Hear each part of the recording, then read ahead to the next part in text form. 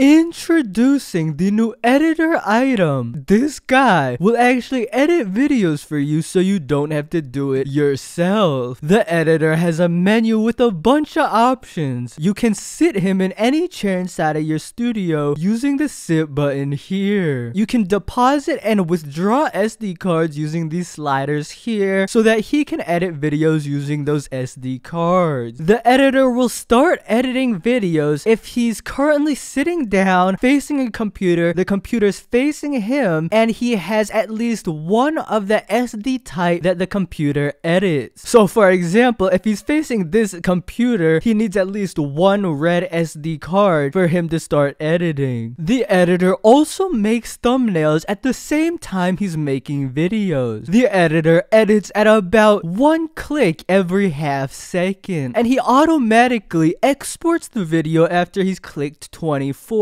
times and about like 18 times for each picture. But you can export the video early using this button here. You can save all the videos and all the thumbnails to your videos file with these buttons here. You can find all the videos and all the thumbnails that the editor has made inside your videos file and inside your pictures file. And of course, you can upload them whenever you want. This update is going to be pretty game changing because this eliminates the fact that you have to do something in order to sell your SD cards. Because in most games, there's usually just a sell pad to like sell all your stuff for money. And YouTube Simulator is one of the few games, one of the few simulators that actually requires you to do something to sell your something to get money, if you know what I mean. The editor will probably be available inside the shop inside your mom's house. I think that would be the most appropriate place to put the editor, like along the crafting table and the shredder and all that, because I don't know a better place to sell him, so I'ma just put him there. And he's probably gonna be like 1 token. I think that's a good price. The update will likely be out within 24 hours of this video releasing, so make sure to check if it's already out when you are watching this. Goodbye.